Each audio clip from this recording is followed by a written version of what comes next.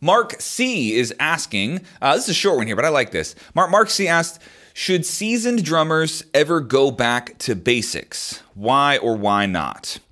So I think my short answer would be yes. Seasoned, experienced, even professional drummers sometimes have to go back to basics. But it's not always that simple. I do think that you can sometimes go back to basics and waste your time. That people might do that, and it doesn't actually give them very much of a benefit.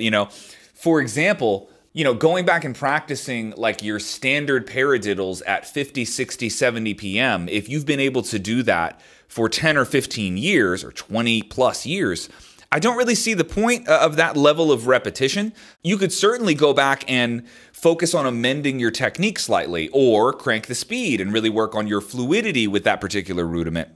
So there's like fixtures within the skill set that you could sort of tweak around. But I think for the most part, a lot of the idea of like going back to basics for a really seasoned drummer, you're going to do it for a very specific reason. And you're asking, why would you do that or why not? So why is what I want to focus on. Why would somebody go back to the basics? I think this is something that drum teachers encounter a lot, especially if it's not a brand new drummer. If it's someone who's been playing for a few years and then they hit some walls in their playing and they said, well, I need to go, get a drum teacher, maybe go back to basics. That's a huge part of the job of drum teachers, is taking people back to the thing they originally learned and saying, well, hey, you didn't quite learn this the right way. You skipped some steps or you formed some bad habits, and now we're going to have to undo and rearrange a lot of these things that you have going on. Oftentimes technique is a big one for that, right? People just intuitively figured out what to do with technique, but that doesn't mean you're anywhere near perfect, right? There's always some corrections to be made in the technique domain. And I think seasoned drummers are not immune from this, right? I mean, I've been playing drums like going on 20 years now, and it would be really egotistical and seemingly foolish for me to say that I have no bad habits, that I learned everything correctly the first time that I learned it. Like, who am I to say that? Like, that's probably not true. You get somebody with a higher level technique than me, and they could easily point out some things. Say, hey, how long have you been doing this with your pinky? Like, oh, well, that's wrong, and you've been doing it for 20 years. Like, we all have things like that. So it's definitely contextual. A lot of it is what your goals are. If you had a goal, let's just say to have single strokes that were like unbelievably fast, you might have to do a deep dive on your technique. Not that there's anything inherently wrong with your your wrist technique or your finger technique, but if you want to get to the next level, we're going to have to be really detail oriented about what exactly you're doing with your fulcrum, with your leveraging your fingers. Like, you might have to open technique back up again as a seasoned drummer if you had a goal that was just a really tall order, right? It's just a very difficult thing to figure out. So that could be the case for sure. I also think that you can be a specialist in specific things and leave out some of the other basics. So for example, if I were to really just say that I want to learn like Latin jazz, I want to learn Latin jazz. For me, as a professional drummer with almost 20 years of playing experience, I'm going back to basics there because it's relative to the specific thing that I want to learn, right? So I didn't do any of the basics in Latin jazz. I was never interested in that. And if I became interested in it, by all means, I'm going back to like a novice beginner level. I need the same lesson that you would give to a third or a fourth grader who wanted to learn that. I need the exact same lesson. So it's relative to exactly what you're studying and all of that seasoning that you have.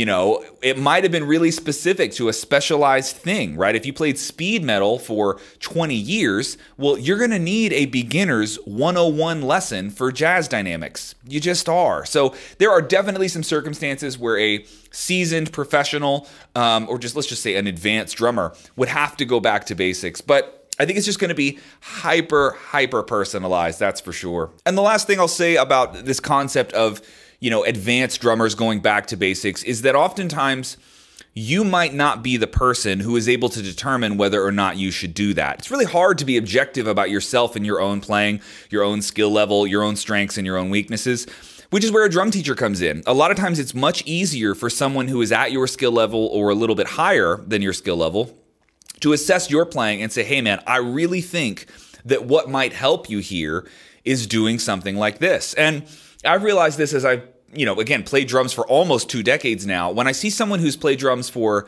6, 7, 8, 9 years, I mean, they could still, by all definitions, be like an advanced drummer, right? They could have learned tons of different concepts, patterns, rudiments, have a whole arsenal of grooves and musical concepts under their belt. But I can now begin to see things in their playing that I remember, where I go, oh, you're doing that sort of thing. Like, okay, so let's go back a little bit. How long have you been doing that? Like, okay, let's try and tweak this thing a little bit because I see where you're going and I can save you a little bit of time. This is what drum teachers do. This is the job that we signed up for, right? And it's one of the more fun parts about the job. But I would say to anybody who is in that position, you're a seasoned or a more upper level intermediate or an advanced drummer, you've got some time under your belt playing this instrument, and you're wondering, should I go back to basics? Should I ever revisit basic technique or basic rudiments or basic theory? A lot of times you're just not the person to answer that question, but another drummer, preferably a drum teacher, someone with an educational background, they can answer it for you. And they could say, hey, if you're going to revisit the old stuff, here's what would serve you best. Here's the thing that I see you could go back and work on a little bit. So yeah, get another set of eyes on it, and that might make things a lot clearer for sure.